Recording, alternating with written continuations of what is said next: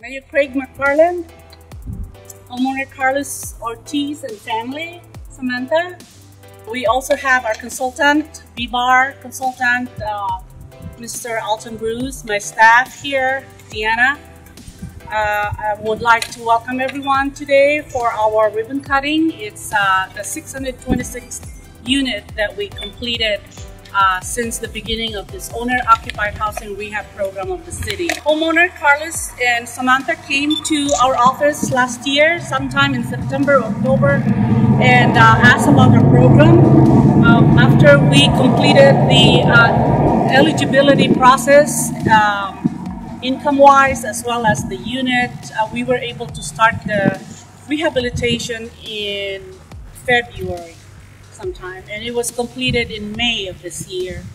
We gave them some time to get situated, to get ready for this event. Our contractor, REA Construction, is not able to come today, but they did a very good job. This project would not be materialized without funding from the Arizona Department of Housing. We have funds from their home program.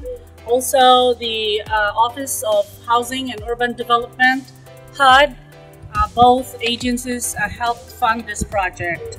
The total cost of this project is $63,950. The rehab included but was not limited to the following. We updated plumbing and electrical system, replaced windows and doors, we re-roofed, we tiled the floors, we added insulation to make it more comfortable inside. We renovated both bathrooms and installed exhaust fans. We reoriented the kitchen to make it more flow better and more efficient. And we also changed or installed a new ground-mounted split unit heat pump. Replaced appliances to be Energy Stars and installed new ceiling fans all over the house. We also did replace the drain lines from the property line to the house. So you can see it almost looks brand new right now. Without much ado, I would like to ask the mayor to come forward, or he's already here, and give us a short remark, which will be followed by remark from the homeowner and the ribbon cutting. Thank you. Thank you, Lila. First of all, thank you for everything you do and you've done in the past. Thanks. So, I know you've delayed your retirement, but you will be missed for sure. Thank you. So, all the hard work that you've done into this project, 623 houses. 628? 626, okay. So, first of all, congratulations, Carlos. Congratulations. So now you can actually go in the building. Oh, yeah! Officially. So, officially, you can occupy the space. So, congratulations. Thank you. Here we go. This is the most important piece. Oh. So you can get in. Yeah. Congratulations. Thank you, thank you. You want to say a few words? Thank God. Thank you guys so much for everything. I'm amazed. The city of Casa is amazing. You know, you guys don't tear down homes, you help build homes and keep the neighborhood. And it's just amazing. Thank you guys so much, you know. And it's just, I feel like every day I'm in a 2018 house. It's brand new, everything, all the changes, just beautiful, beautiful. And this program was initiated by Alton Bruce's wife, late Losa Bruce, and we did continue the legacy.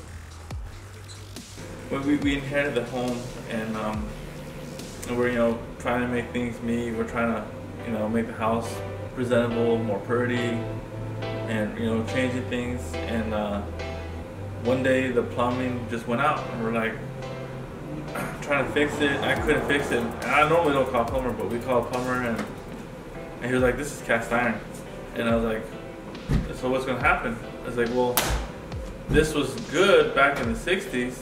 Usually they have a 30 to 50 year lifespan plumbing, the cast iron, but it's out of date and needed replaced."